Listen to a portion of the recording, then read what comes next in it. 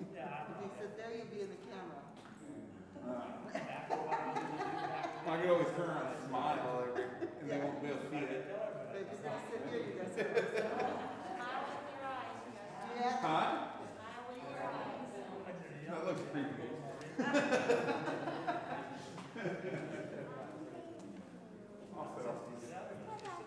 think I've never sat in this pew before, other than on I don't think many people. public. When we did a profession of faith, I sat here. That was like over 20 years ago. Daddy, am I Saw the witch? Yep. If I got in the camera, then they Yep. because I knew this was the camera real. And they have these cameras. What are those? Beads of milky.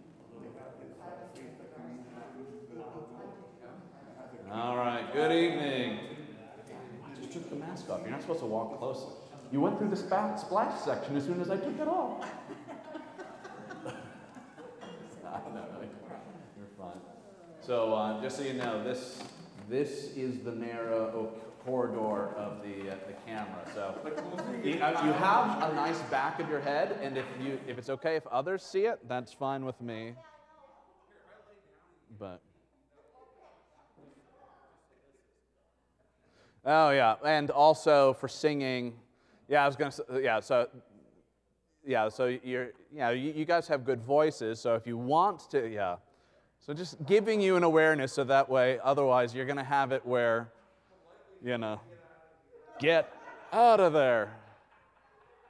See, this is what happens when the tape comes down, and I was gonna say, I mean, if you're very confident about your singing in the back of your head, that is a wonderful place for you to be, but just giving you a heads up in advance. So, okay, well, and so as you're starting to get the idea that we're moved over this way, so we can live stream our evening service. Is going to be a little bit of a work in progress to see what is better for us to try to have the evening style of worship that we're doing here. Or to bring our recording equipment and bring it all over to the fellowship hall. So work in progress. But before we start our worship, does anyone have good news or things of praise from this last week?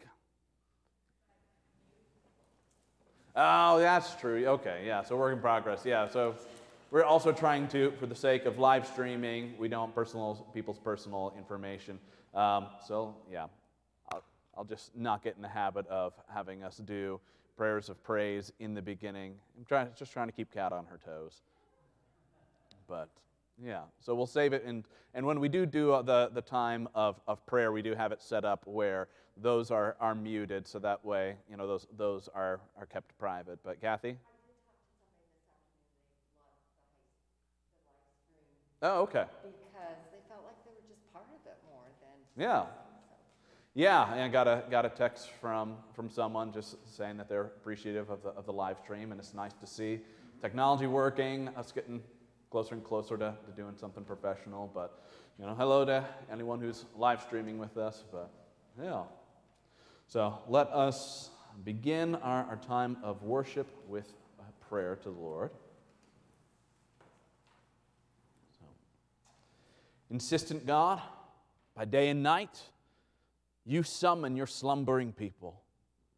So we ask that you would stir us with your voice, enlighten our lives with your grace, that we give ourselves fully to Christ's call to mission and ministry.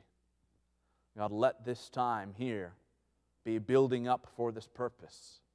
Make us to be frontier disciple makers so that the lost would be found, that your Son would be glorified. Lord, we pray this in Jesus' name. Amen. Okay. So, let's see. Kiva, do you remember what song you wanted us to sing last week?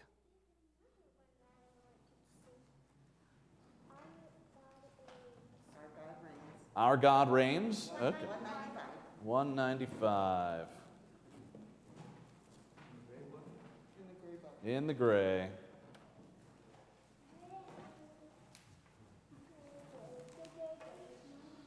All right. Well, does anyone know the tune for this one? 'Cause otherwise, we might have to practice that one before.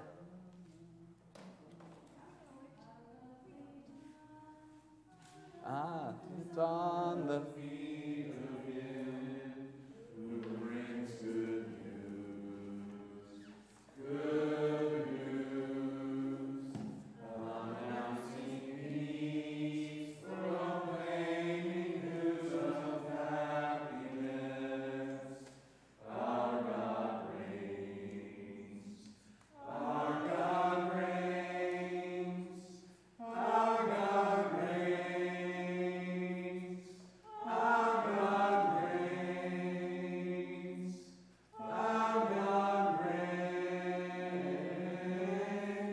Our God reigns. We can do that again.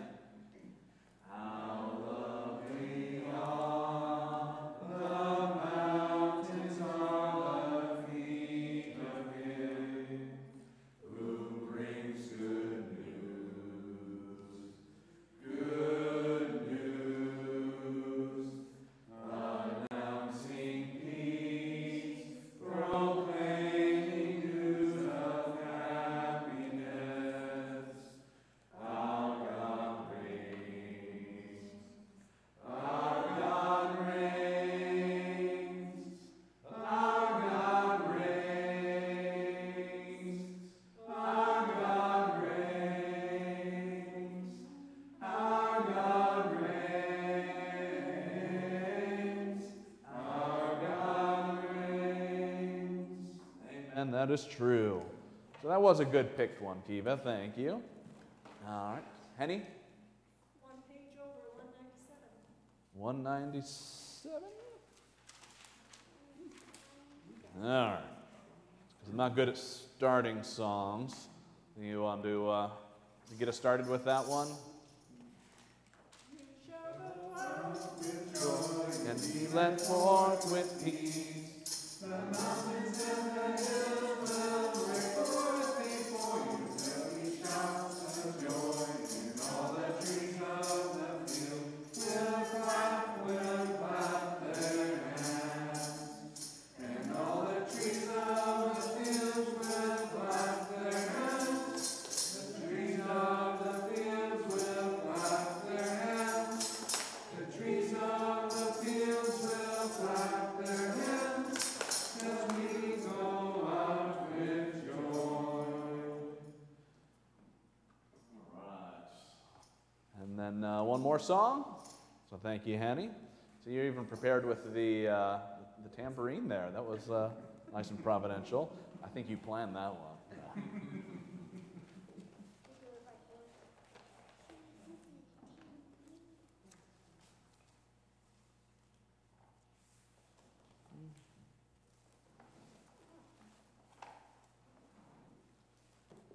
About 4:35. 4:35. So all things bright and beautiful.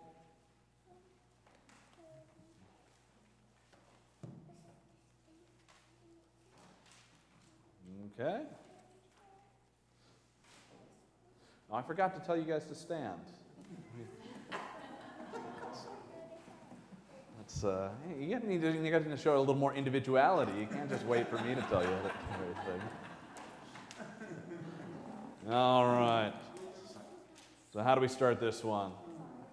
All things bright and beautiful, all creatures great and small, all things wise and wonderful, the Lord God made them all. Each little flower that opens, each little bird that sings, He made their glowing colors, He made their tiny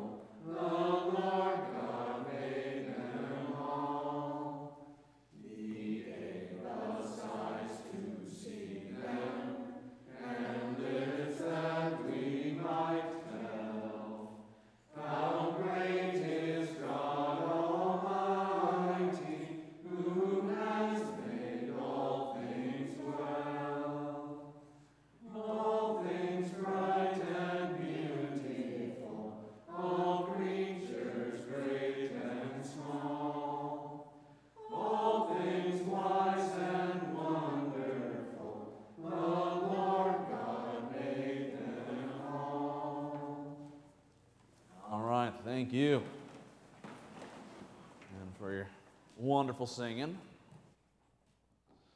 Okay, and then if you would look in your Grace Psalter hymnals, as this evening we are looking at Lord's Day 4.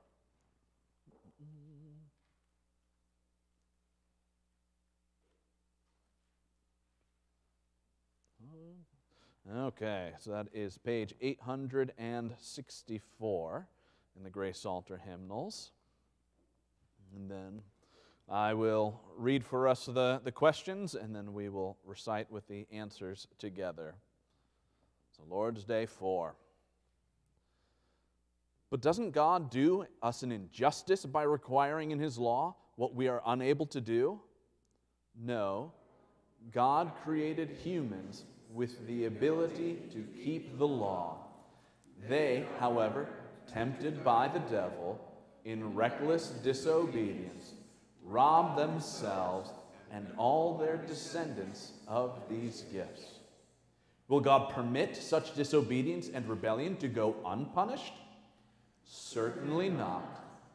He is terribly angry about the sin we are born with, as well as the sins we personally commit.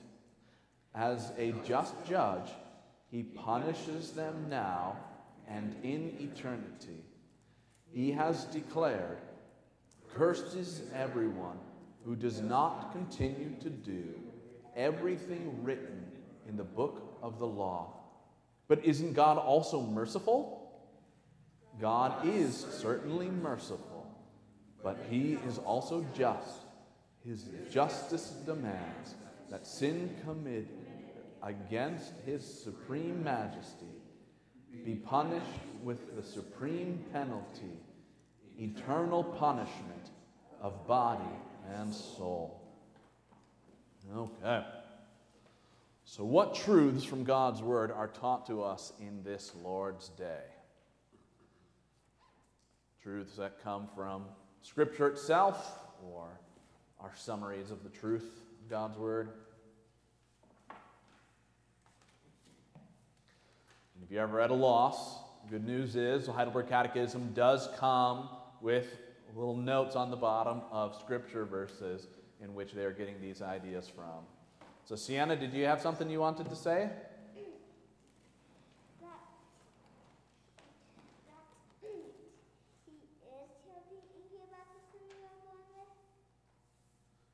All right, say that. Say that. Look at me when you say that.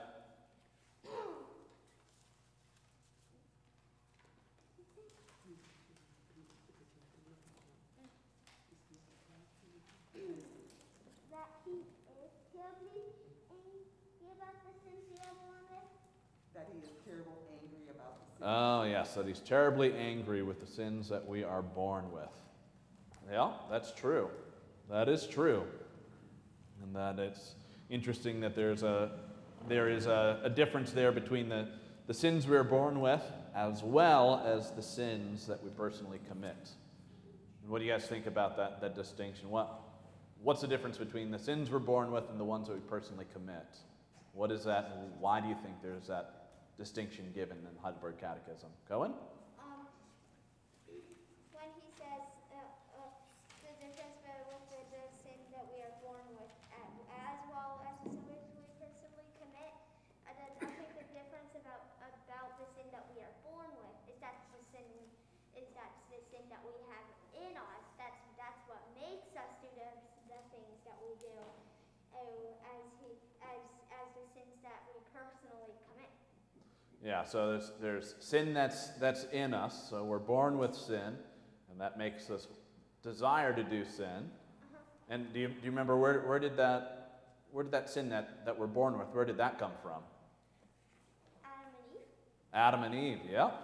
Yeah, Kiva? So did it come from Adam and Eve? Yeah, you're right. Yeah, they were the first to sin, and because of the sin of Adam, now we are all born into sin. And so that's where we believe that idea of that Adam being the covenantal representative, and anyone who belongs to Adam's family feels the curse of his disobedience. And so That's where, I can't remember, it was last week or the week before, we had wondered if that was part of why Jesus was born of a virgin, so that way he would not have been born of directly Adam's seed, and yet still born of a woman, so that way he was born to be fully human. But yeah, it is interesting to see that distinction being made there in the text. So, all right, what else does Lord's Day 4 teach us about God's Word?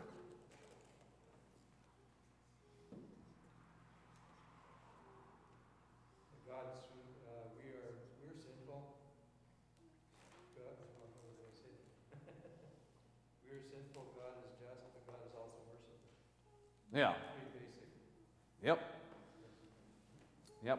We are sinful, God is just, and God is merciful. Yeah, three important things. And because why might people think that God is not both just and merciful? What do you think, Cohen?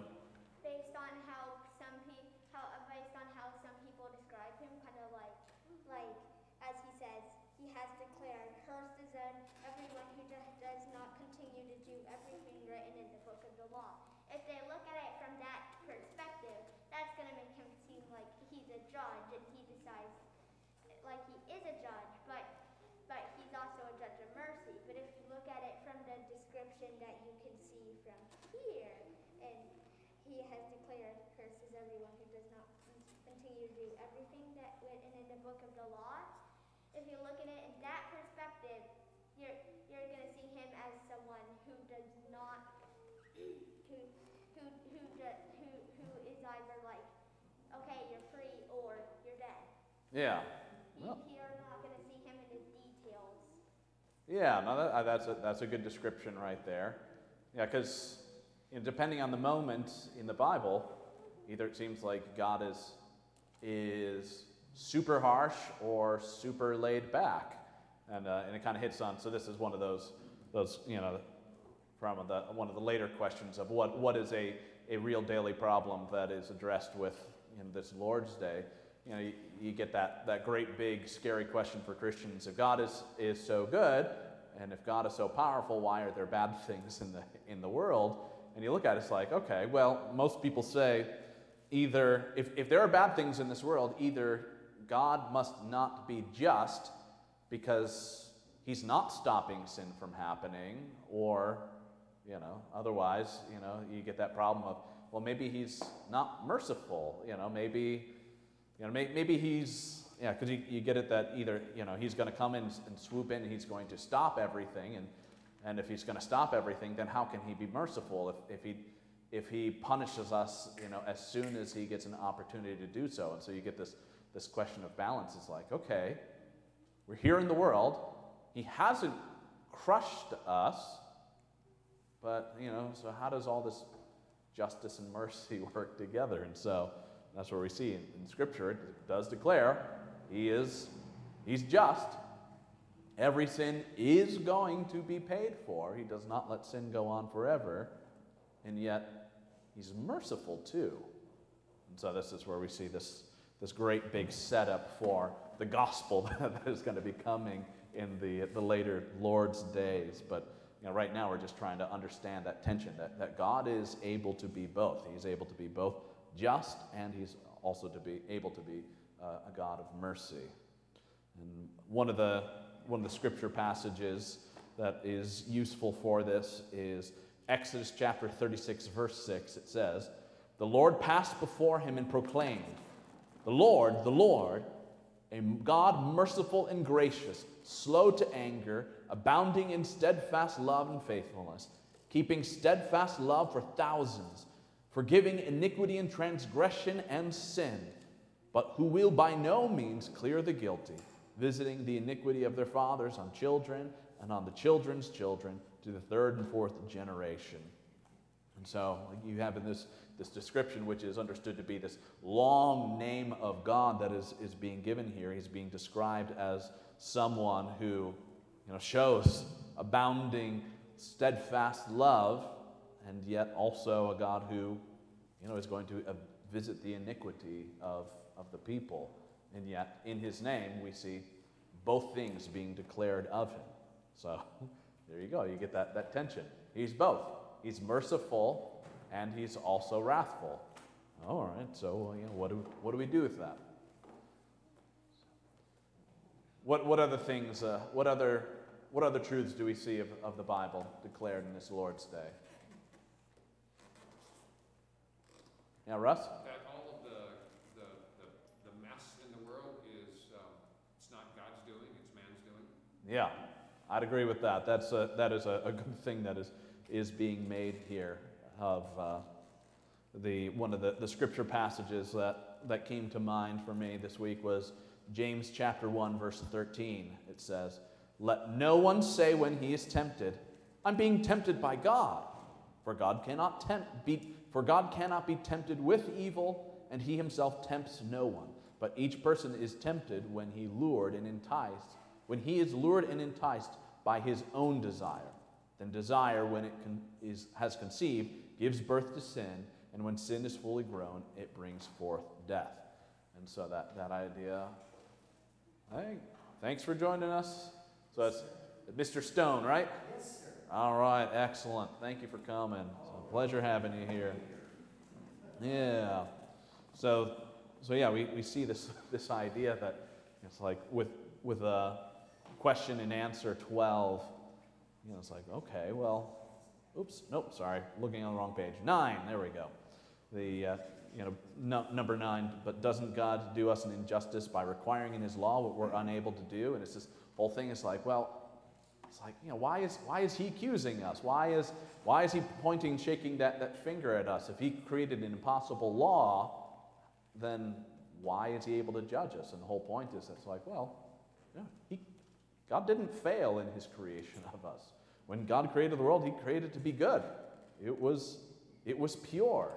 And yes, He created that tree of the knowledge of good and evil there that was in the Garden of Eden, and so there was that ability to sin, but He also created within Adam and Eve a heart and a nature that reflect the image of God, and so that way, they were given every means to be able to be righteous, and yet they weren't.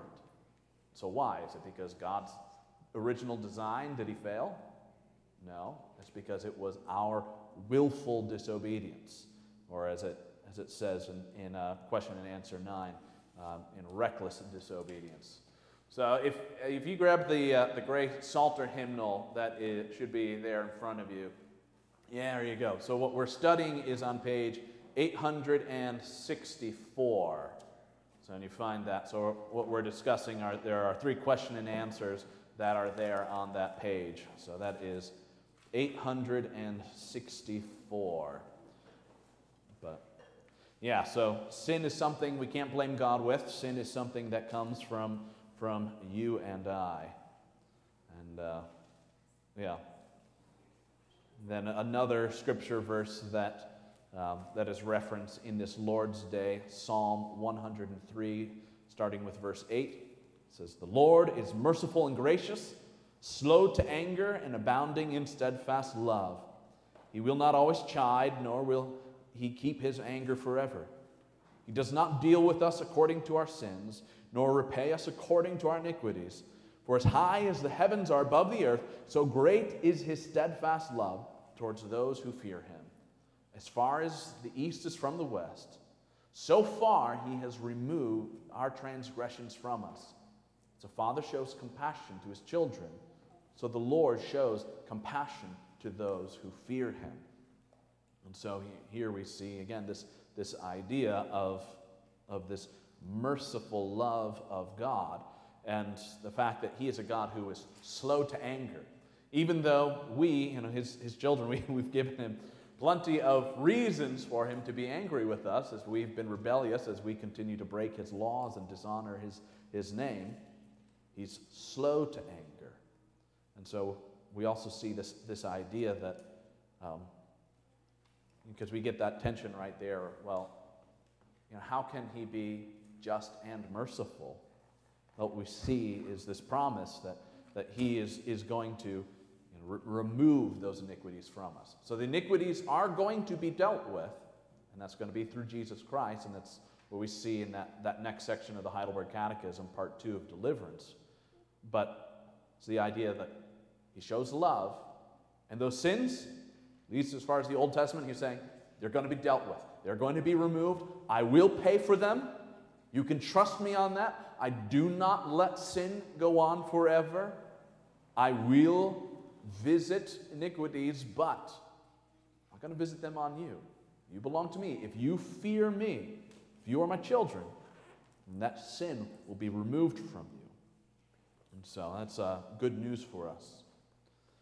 Or one of the scripture passages that shows that God does not let sin go on forever.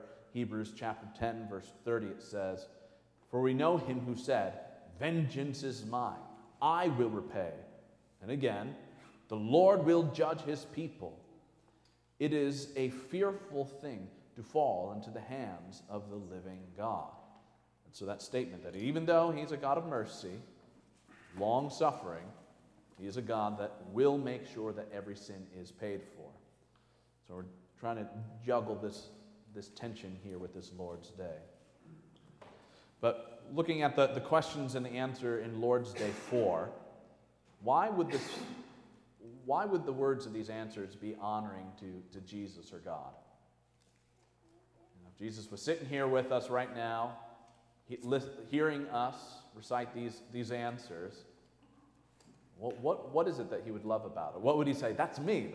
You're talking about me right there. Cohen? When you're looking at number 10, it's saying, "Will God permit such disobedience and rebellion to go unpunished?" Jesus would take pride in that. Yeah. To knowing that he would not let us down. Yeah. No, and you are right. That he would take a lot of pride in that. Because sometimes we think wouldn't it be, you don't want to be the bad guy, right? You don't want to be the bad guy who has to take away everyone's fun. You know, sin is fun, right? And Jesus, he's going to come in and he's just going to ruin the party. Well, how do we really think about what is the long-term effect of sin? You know, it's suffering, it's death. And there was one book that I was reading. It was a book on apologetics, and one of the arguments that is brought up is when people become frustrated with God as someone who has a goal to end sin in this world, and they see that as being a great big buzzkill, they're saying, well, that's generally what people who in the United States are more likely to think, because we have not actually seen the kinds of evils that most people in the world and most people through history have had to face. And we live in a very blessed country. And yeah, it's not perfect. There are problems here, but when you've lived a pretty good life and you think of sins as like those, the kind of parties we'd go back to when we were, teenagers and in our 20s. Like, is that what Jesus wants to end? Why would Jesus be proud of that? And it's like, no. Like, if you live in a place where, you're ruled by warlords, if you live in a place where people are going hungry every day and children are starving because of the way that your leaders are hoarding and keeping things to themselves and the way that they're abusing others, when you live in places where violence is a common thing, when you see the kind of hardships that are actually very common in the world and throughout history, and you see these evils, if you try to paint this picture of a God who wants to ending evil as being a God who wants to be a buzzkill, and their response is like, no, this evil is what takes joy from my life. When I've lost family members because of violence, when I have had to put my children to bed without food for the third night in the row because of what my leaders have done, when I've had to go through all this kind of suffering, and you want to tell me that it's a buzzkill if Jesus wants to come in and end evil? No. What they're begging for, what they're pleading for, is a God, of a hero, of a leader, of a Savior, who will put an evil to death, because evil does not satisfy. We talked about that this morning. And so, for Jesus to say that right there, that statement of, that's right, I'm going to end all evil. When I come back, there is going to be no more evil left in this world, and this world will be perfect. I'm not going to let the consequence of any sin linger on forever. Every single sin will be paid for, because vengeance is mine. That's a good God. That's a good Savior. And so Jesus should be proud of that reality, that when he comes, he is going to judge the living and the dead. So, Cohen, that is a good point there, that Jesus would be proud of the fact or just that language right there. He is terribly angry. Well, who wants to think of an angry God or an angry Jesus? Those who are dealing with the consequences of sin. So that's a good thing. We're proud of the fact that he is angry about our sins. So what else do we learn about God or Jesus that they would be happy to hear us proclaim?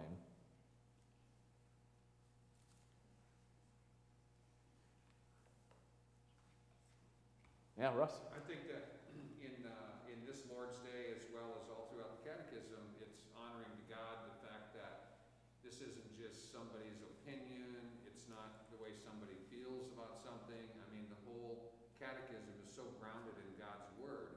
Yeah. And there's not a statement in here that doesn't have Scripture, God's Word to back it up.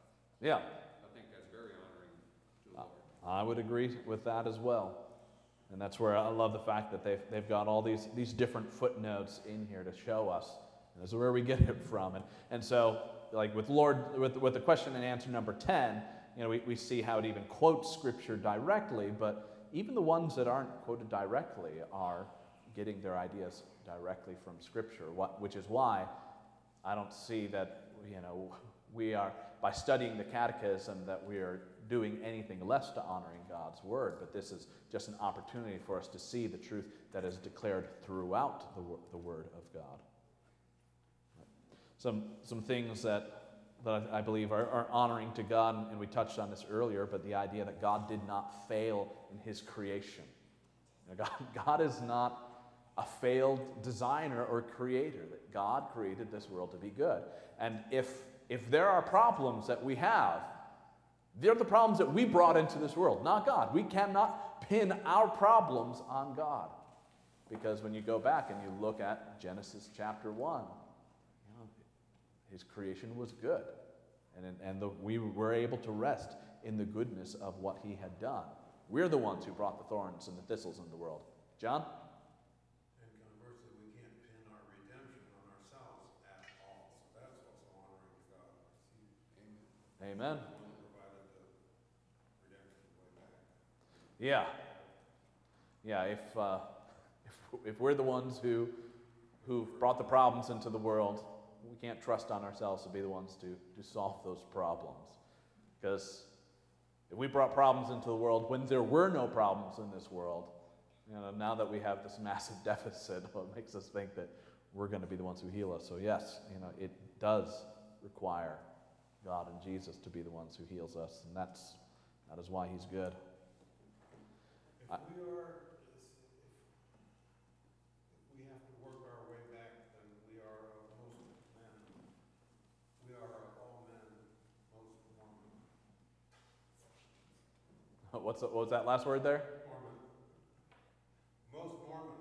Oh, most. We have to work our way back. Yeah. That was an attempted humor, sorry. Okay, that's all right. One of the other things that this Lord's Day reveals to us about God is that he is long-suffering. And I think that's a word that is good for us to be able to understand, that puts us in this tension of the fact that God is good, God is powerful, and yet there's still sin in this world. Why? Because God is so secure that he doesn't have to punish sin immediately. Because every sin that we do, even if it's a sin between you and I, every sin that we do, that it ultimately is an insult to the glory of God. And yet he's willing to endure those insults of his glory for a purpose. Because if he just punished Adam and Eve and said, oh, you know, this was an experiment, it failed, didn't go the way that I wanted, okay, bye, no, and just ended humanity right then, it's like, we would, first of all, there would be, no more humanity would have been born, and so, you know, there would have been no opportunity for us to be born or for us to be redeemed, and, you know, second of all, we wouldn't have had the chance for Jesus Christ to come and to offer redemption for us. And so this is where we were celebrating earlier this morning with the passage from 1 Peter that, you know, this was God's plan from before the creation of this world. That he created this world because he wanted to have people to redeem. The reason why he waited so long for Jesus to come into this world, so that way, you know, the message of his coming could be sent throughout the world, was because, you know, he wanted to have generations. He wanted to have thousands and millions of people who could hear of the coming of his son, Jesus Christ. Jesus has come, and yet 2,000 years later, here we are, billions of people in the world. Why is God still waiting? Because there are people who have been born, or who have not yet been born, that God still loves them, and God still wants to redeem them and restore them, even though they have not been born yet. And so, what does he do? He waits. He waits and he lets the mockery of his glory continue, enduring it, knowing that every sin is going to be paid for, and that he is going to come later, and he's going to pay for all those sins, and yet every single person that he loved from before the creations of this world, every single person who he knows by name, knows their inmost being, he's going to wait. He's going to wait for us to come. He's going to create those opportunities for us to hear the good news of Jesus Christ so that we can be redeemed. None of that would be possible. Our ability to know Jesus right now, to be able to proclaim his glories, would not be possible if God was not long-suffering. So why does God let evil happen in this world? Because he's tough and he can endure it. And because he's loving and compassionate and wants to restore us. It's really not a bad thing. It's a good thing. Yeah, I can see where it's confusing, but it's good. Paul words it where sin doth abound, grace does much more abound. Yes. Yeah, where sin abounds, you know, grace abounds even more. And that is true. And he says, well, shall we go on sinning? By no means. Let's not make more opportunities for grace. His grace is enough, but yeah, it's that idea that his love is greater than all the sins that we can bring to him. And it's just like the truth that God is both just and merciful, and he is perfectly both. And he did not want to be a God who was simply just nice, but through the cross of Jesus Christ, we are able to see that God is both fully. He has the fullness of wrath. He totally hates and abhors sin and evil and talks about him being angry. You know, that's true. He is terribly angry. And in the cross, he was able to take all of that anger, every ounce of that anger towards our sins, and pour it out on his own Son, Jesus Christ. And yet by pouring out all of that anger on his Son, he was also given the ability to show us mercy. And so that's one of the things that I don't have a Bible verse that backs this one up, so this just comes from my own noggin, which probably doesn't make it reliable, but I've often thought that the cross of Jesus Christ is the one historical moment in which we see the fullness of God's wrath and the fullness of God's mercy on display together. Because otherwise, when you look through the Bible, you see moments of wrath, you see moments of mercy, and you know, through his dealings with people, he's both. He continues to be both. But one action perfectly fulfilled both wrath and mercy. So like I said, that one's from my own noggin, so take it with a grain of salt, but you know, that thought makes me love the cross of Jesus Christ more and help me to understand this idea of why would God allow sin in the world at all? because the cross is so beautiful. There is nothing else in this world like what Jesus Christ accomplished on the cross. And so he set up this world knowing that he is going to have this long suffering of our sin, doing all of it just to bring us all to the cross. So, like I said, take it for what it's worth, but it makes me love the cross. So let's think, what are some of these real-world problems that are helped by these questions and answers from Lord's Day 4? We've already hit on that idea of, if God is so good and so powerful, why is there sin in this world? So address that one.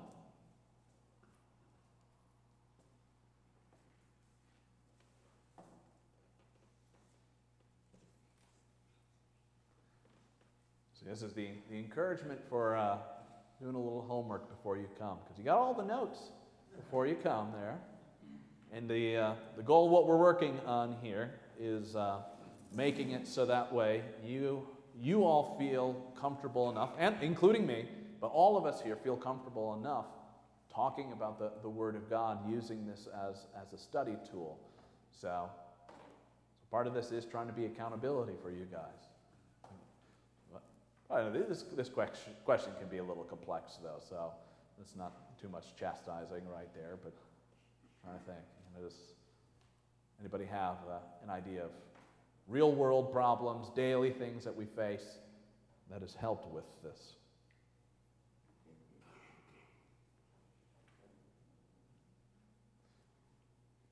All right, well, I've got some to share, but I'm really trying not to go into the pastor mode where I do the preaching. I love listening to what you guys have to say, but one of the things that I see that is in culture today that is addressed with this is the argument of, it's not my fault, God made me like this. Has everyone heard an argument like that before? Yeah, just being like, or even if it's not pointing the finger at God, that it's God's fault that I'm like this. Maybe the pointing the finger at someone else. It's my parents' fault. It's the government's fault. It's this person or that person, and like we want to shift the blame to anyone but ourselves. And yet, what do we see here? Did God do an injustice by requiring in His law what we're unable to do? If He created us as these horrible, foul, wretched people, then He has no right to accuse us, so I should be able to live my life the way that I want to live my life, because that's just the way He made me. It's not my fault, it's His fault. Well, no, you see, God created us. He created us in His image. He created us to be perfect. God created humans with the ability to keep the law. That's how He made us in our creation. That was our essence. And yet, being tempted by the devil in reckless obedience, robbed themselves and all their descendants of these gifts. And so we can't even put all the blame on Satan. He definitely played a part in it. He brought temptation where there might have not been temptation previously, or he helped to fan the flames of the temptations that were already there. But ultimately, what does it say?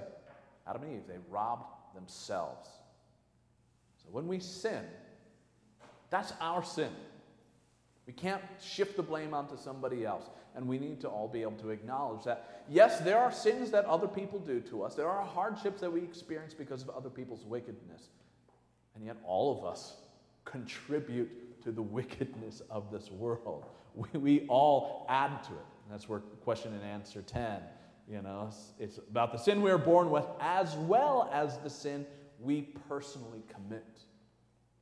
We all add to the troubles of this world. So we can't shift the blame onto other people. Yeah. As far as real world problems, we sin against each other too. And in society, we have a justice system as well. And we're called on by God to be merciful to people that sin against us too, and not hold things against them. Yeah. I would definitely say that's true. That that all of our sins, they bear a burden to God, but a lot of our sins create a burden between. Our court system is more lenient on first-time offenders. Yeah, you're saying that so one of the ways that we see mercy in our justice system is a way that Or if there's repentance and remorse too. Yeah, so first-time offenders, when there is repentance or remorse, we show more flexibility with those. I would say that's true. And even just in the way that we deal with each other as individuals, that to try to be able to, it's one of those difficult things I'm trying to figure out when we're dealing with people who harm us. How do we balance, justice and wrath?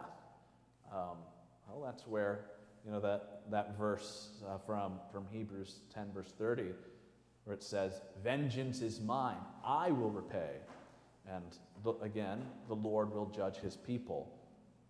It's that trust that, well, it seems that God is pointing us towards. If we ourselves are going to be demonstrating, justice or mercy and trying to figure out that balance, He's calling us more to that side of mercy. The governments have been put into place, have been given the power of the sword to do the work of justice, but we as the church, we as individuals, representatives of God, we're called to show mercy. And that can be hard, depending on the kinds of injustice that people have done to us, and trying to know, how to balance that right. But you bring up a good point.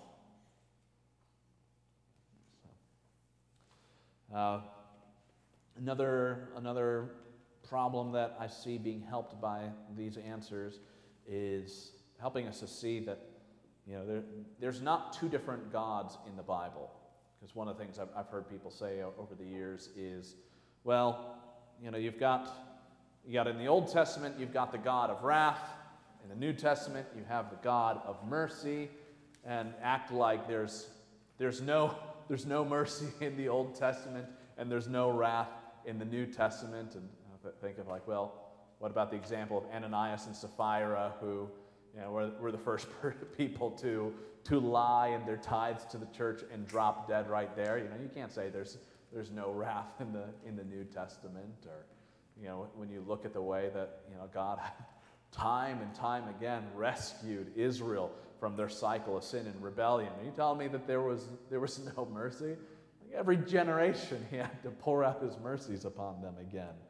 So we see is that God is the same God, the true God, is perfect in justice, but also perfect in mercy. That is who He is, that has never changed, that has always been a part of His nature.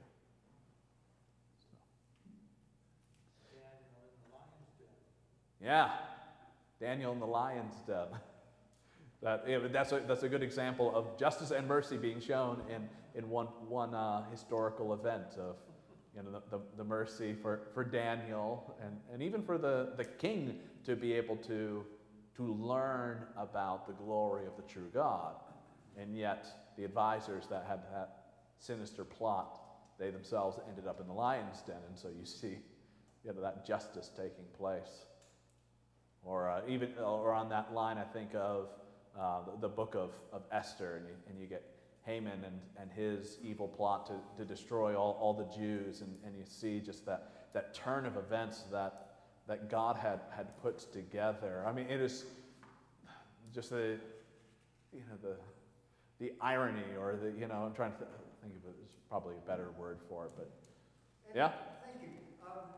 Even with the story of Joseph and the coat of many colors, Yes. God shows mercy to people He doesn't even know by stacking the grain houses and saving lives. And through all of this came Joseph's mercy to his family. Yes. And so it is demonstrated. Yeah, no, that's an excellent point. I like the fact that you brought up that it wasn't just his own family, but you had people throughout the entire region who were not followers of Yahweh, that He showed mercy to them as well by blessing Israel's family. That's an excellent point. So along those lines also makes me think of like with with Jonah and Nineveh, and like here you have people, you know, far off, that God has this desire for that city and for that generation to be blessed and to be shown mercy. And yeah, I mean, we can continue to think of great stories in the Old Testament of the mercies of God, but yeah, those were great examples, so I appreciate that.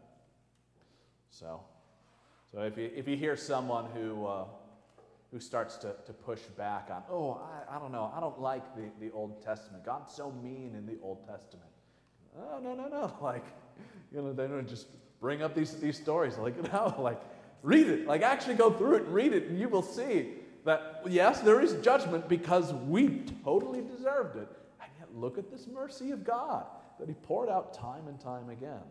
So this is why we study all of the Bible, not just the New Testament. And so then that last question of, you know, are there any unanswered questions, things that were stirred up by Lord's Day 4 that aren't necessarily addressed or answered by it? Yep, Cohen?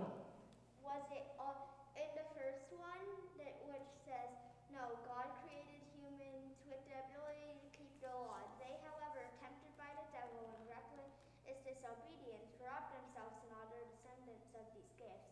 Was it some of these gifts that we couldn't do that was wrong from us, or all of these gifts? I would say all the descendants, but you know but God still blesses us with a lot of gifts of His creation, because whether we love Jesus or not, we can appreciate the sun that's shining right now, or you know the water in the mountains, and you know that's where you know you see that the rain falls on you know on the righteous as well as on the wicked, and so. But that is a good question. You know, the nice thing of us all being created in the image of God, that He still gives us gifts, but I think when we see the gift, I think the gift that's being referred to here is the gift of being able to keep the law. Because when we're born into sin, then we can't want to do what is right.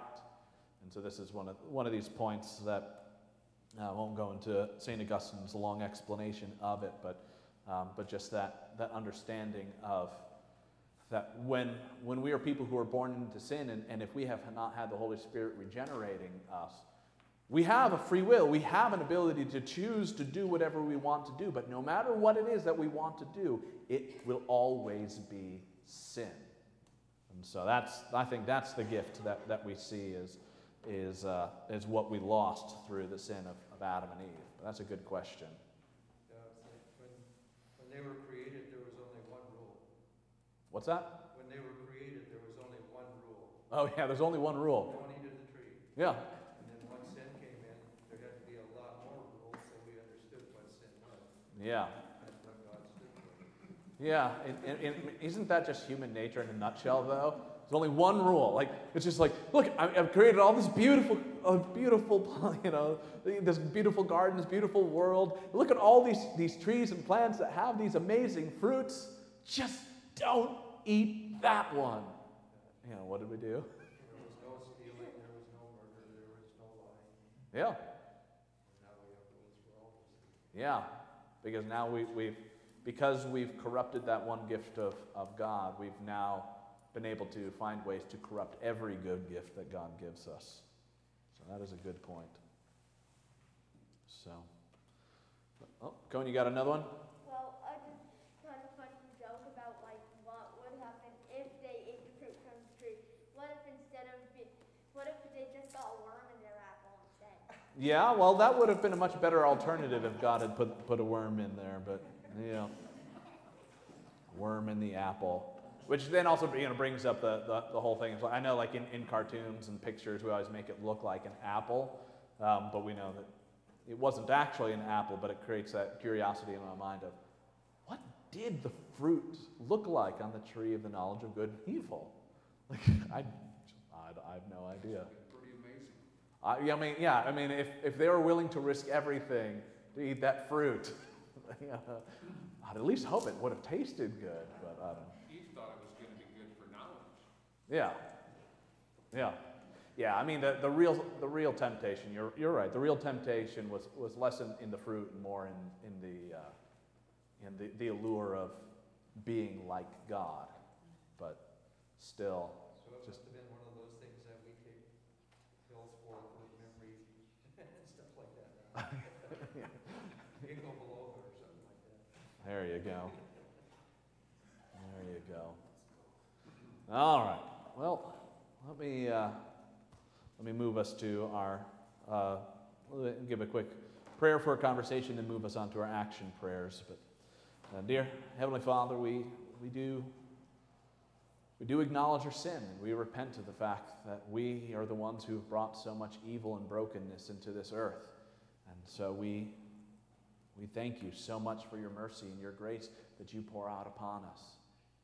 Help us to honor you for your mercy. Let us delight in what you are creating within us so that we would be able to make this world look a little more like what you had created to be as we wait for the day when Jesus comes back and finishes that good work, wiping away all the evils and the pains of this world so that we would be able to live and rejoice with him forever. God, we ask this in Jesus' name. Amen. Okay.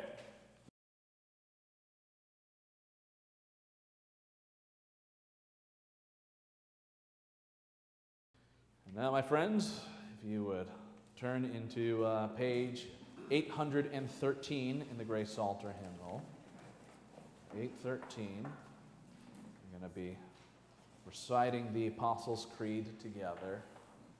And one of the reasons and as you find it, please stand up. But one of the reasons why I want us to keep coming back to Apostles' Creed is because I want us to know this so well that when we get to that point in life that we can't remember much else, I want us to be able to say these words. I believe in God the Father Almighty, creator of heaven and earth.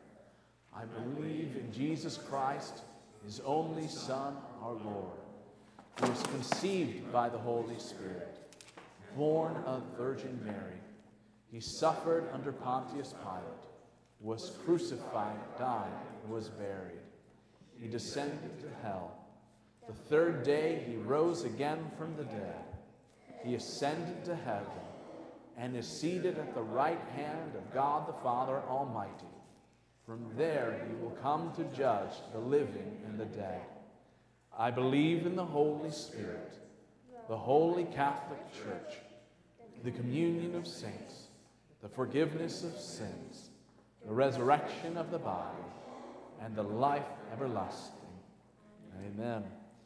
And as we go, my friends, we go with this blessing from Romans that says, may the God of hope fill you with all joy and peace in believing, so that you may abound in hope by the power of the Holy Spirit.